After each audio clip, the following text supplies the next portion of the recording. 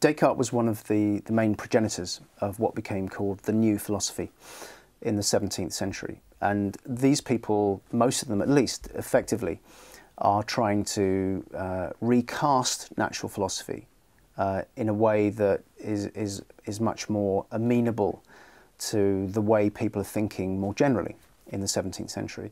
And they're inclined, on the whole, to think of the world as a machine. And because of that, Descartes is one of a number of people who are called mechanical philosophers. Descartes is the best of the mechanical philosophers. He can explain any kind of activity in the world, or if you like, the universe, through the motion of particles or through the image of a machine. Not just things that we can see in the world, things like animals and growth, Descartes tries to explain through mechanical means, but also invisible particles, things that we can see in this period at least, increasingly through microscopes. Descartes is more and more willing to explain these things through mechanical means. The problem for Descartes is that he is very willing to suggest that dogs and cats and birds and many other things are machines. And there are many great creators of automata in court culture who can make wonderful birds and dogs and cats that mimic real birds and dogs and cats.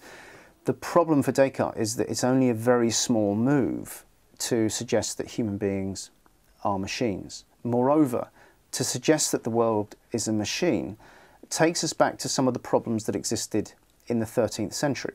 Because to suggest the world is a machine that can work perfectly well on its own implies that God created a wonderful entity at the start of time that was so good that he just left it. He left it to work off its own devices. So the problem for mechanical philosophers is, how do you bring God back in? So you need, in the parlance of the time, to bring back activity into the world. The world can't just be a machine.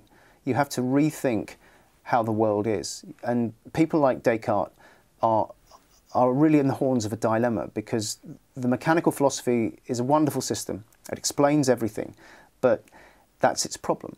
So Descartes has a very radical solution, and it's a solution that's not believed by many of his interpreters. But Descartes argues that God is not absent from his universe, but in fact is so present in the universe that he recreates the universe from one moment to the next. We can't see that as human beings because obviously we're not clever enough, we can't detect it with our scientific instruments. But actually God recreates the world from one moment to the next, partly because for any one moment in time, there's no reason why it should continue to exist in that form, rather than not continue to exist. That extra push, if you like, to get it to exist for more than one moment in time must come from some gigantic causal motor who is God.